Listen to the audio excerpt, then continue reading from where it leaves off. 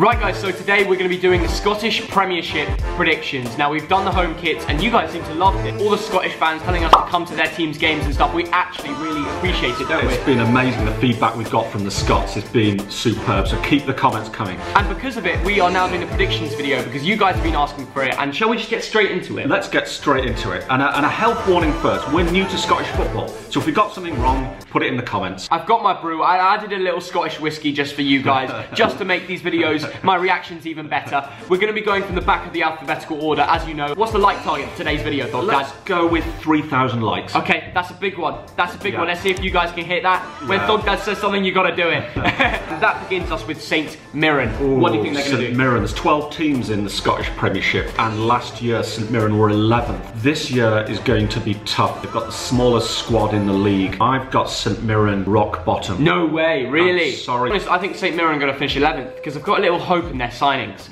They've signed a lad called Oan Djokaev. Now, funnily enough, as we're both Bolton fans, I haven't even said it yet. He is the son of Yuri Djokaev. No absolute way. Yeah. Yuri Djokaev, Bolton Wanderers legend. Love him. One of the best players I've ever seen in the flesh. I hope he's half as good as his dad. So therefore, I'm going to put St Mirren 11th. I've got a little bit of hope for them. I think I'm going to put them just above relegation. I think they can avoid the drop. Let's move on to St Johnstone. 7th. Yeah, they came first and out the relegation teams. Yeah, I mean, they got Tom Wright as the manager. Yeah. One of your subscribers, Leroy, says they've got a good player in Jason Kerr. Okay. Centre back. I actually think St Johnstone will be comfortably 7th again. So I put St Johnstone 8th. Now, I looked at their ins and I've got a little one to watch for you guys. The young right back from Celtic, Wallace Duffy.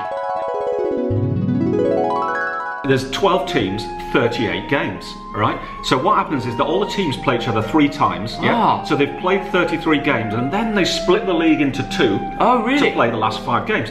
So you look at last year's league table, Hearts were 6th with 51 points, St Johnstone was 7th with 52 points. Wow.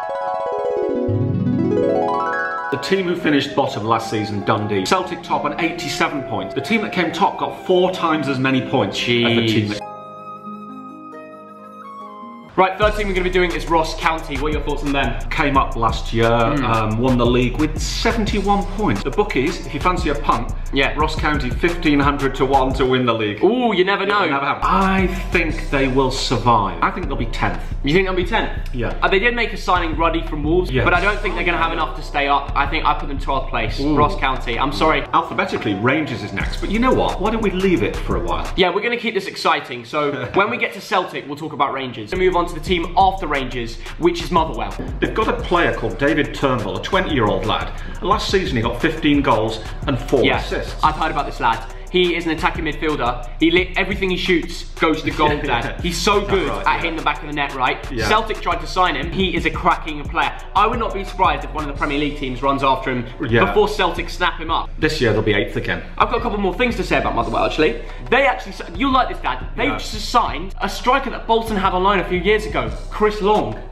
Long, Do you remember him? And they've also got Devante Cole. They just signed a winger who's playing for them before, who's actually related to Clarence Seedorf. Did you know that? Really? Wow. So, some interesting facts coming out of Motherwell. But for me, I'm putting Motherwell 7th. Livingston are the next team we're going to be reviewing. In terms of home form, they would have finished 4th. No way. They would. They got 32 They create points. a real buzz at their home ground then. Must be, yeah. Maybe we should go to Livingston. Maybe we need to go to one. The buzz, the Livingston buzz. 32 points at home. Away form, 12 points. Oh, God. So Livingston fans, what was happening that you get 3 times as many points at home? They're the Arsenal of Scotland. There you go. I think they'd like that. That's a compliment. Yeah, I've got Livingston 9th. I'm sorry, Livingston fans, but I got you 10th. Ooh. Well, it's not that bad. It's all right. Yeah, it's not that bad because it's out of avoiding relegation. Yeah. Kilmarnock are the next team we're going to be talking about. Now, this is a really interesting one, isn't it, Dad? Because they're a team who ended 3rd last year. Yes. The bookies expected them to do a lot worse. I saw some Scottish Premier League predictions on YouTube. Yeah. Some people even putting them 8th.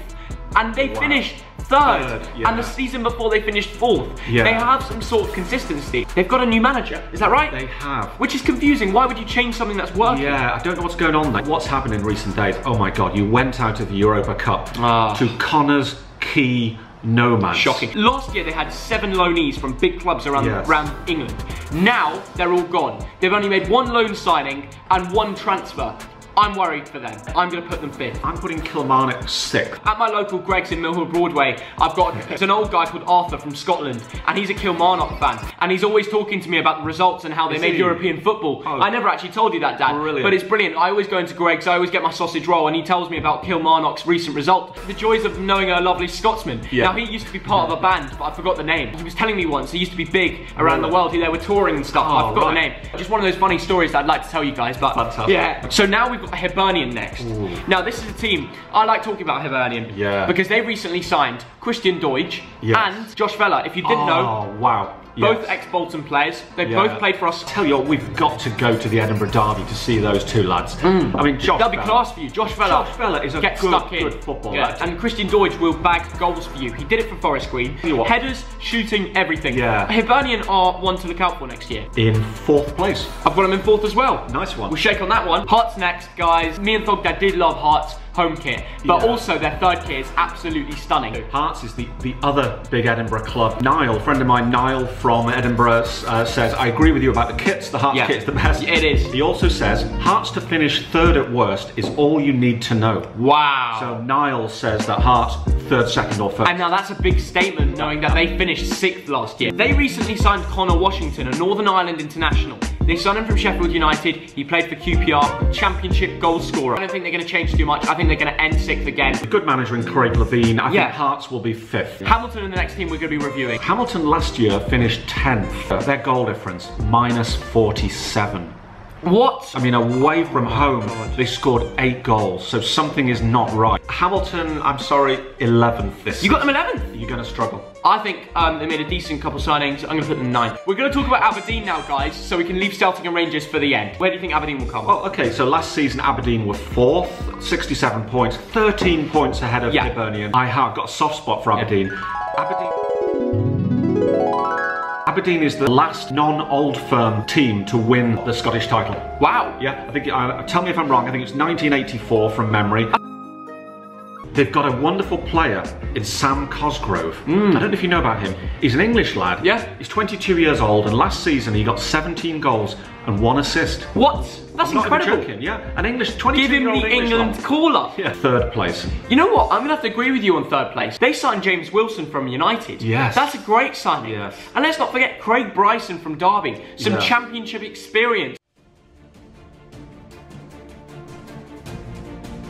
This leaves us onto the last 2 teams, Celtic and Rangers. We put them together so we don't give anything away, because if we say Rangers, then you know where Celtic is. But both of us right now, if I'm right, we've left 2nd and 1st available. I've got a question for you, Theo. What's your question, Dan? Who's won the most Scottish titles over the last 100 and something years? Is it Rangers? Rangers, 54 titles. How many titles have Celtic won? 50. Right. What's the most titles any club has won in a row consecutively? 9. 9. And they've both done the same. They've both done that. So this is fascinating.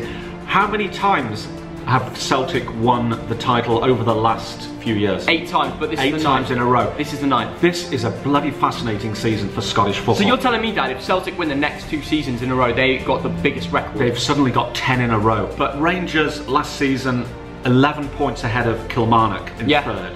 So look, it's obvious that Rangers will be top 2. Yeah. The bookies have got them 3-1 to win the title. Their manager is Steven Gerrard. Now that's interesting, because I found a little trend with Rangers, because in the last 3 seasons, 70 points, 74 points, 78. There is a going trend, and Steven Gerrard has helped that on. They are starting to gain points back, and every year they're getting more. Steven Gerrard can attract any player he wants. So what some of the younger English fans might not know is that Rangers basically went into liquidation. They were demoted a couple of leagues. Yes. And they had to fight their way back. I could just see them pushing on next year, but I can also see Celtic pushing on. And you want to know why, Dad? Yeah. They've signed a big centre-back called Christian Julian, who is the 3rd biggest transfer that ever has happened in the Scottish Premiership. And let's not forget Luca Connell, the youngster from Bolton. He reaped potential. I made a standalone video on just showing you how good he is, and he's only played 12 games for Bolton. I'd like to talk about 2 Rangers players. Okay. Alfredo Morelos, great player. a 23-year-old Colombian who last season got 18 goals and 3 assists. And he's a very aggressive player. He's the sort of one you want in your Old Firm derby. He'll get a goal and he'll get a red card, you know what I mean? I'd like to talk about, James Tavernier, aged 27. I think he's the captain. Last season he got 14 goals and 16 assists. From fullback? Yeah. That is mental. And they've also signed Stephen Davis from Southampton. Kieran Tierney, left back, age 22. Arsenal were trying to buy him. So they're still trying to buy him at the moment. How much? There's a massive discussion. 25 million. Wow. Now, it's a very close one because right now no one really knows whether Kieran Tierney is going to leave or stay at Celtic. Celtic have spent big. By Scottish standards, they've spent £12 million on 3 defenders. Edouard, great player for Celtic. He's been good for a few years. Now, he is someone they signed from PSG for 9 million, right? Yeah. When we went to the FK Sarajevo game, which we went to and made a video, it's on my channel, Edouard scored a great goal.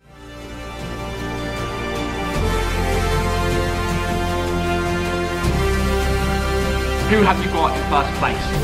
First place, I've gone for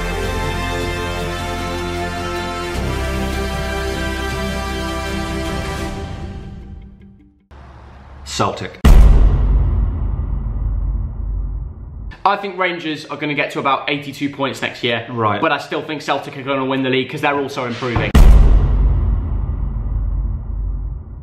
I'm sorry, Rangers fans, we're just going off facts. Yeah. That's all we're doing. Yeah. We wish you the best of luck to both teams, but it's going to be a great division, for sure. God. And I'm sure we'll get down maybe to an Old Firm game or something like that. We should try to, shouldn't we, Dad? Oh my goodness, I want to go to an Old Firm game. I want to go to an Edinburgh derby. Yeah. You know what, I want to go to a Dundee derby. Yeah. I'd love to make a video and basically show fans all around the world how good these Scottish games are, how fierce they are, how important they are. What's the like target for today's video, Thogdad? Let's go with 3,000 likes. Okay, that's a big one. That's a big one. Let's see if you guys can hit that. When Thogdad says something, you got to do it. I want to see more Scottish YouTubers. Yeah. Let's see more Scottish YouTubers. Let us know if you want us to do any more Scottish Premiership stuff, maybe even Scottish Championship stuff, who knows? Who do you think will be the top 3 teams and the bottom 3 teams in your predictions of the Scottish Premiership? Let us know in the comments. We'll see you down there straight after this video. Thank you for watching, and we'll see you all later. Have a great day. See you soon. Bye, guys.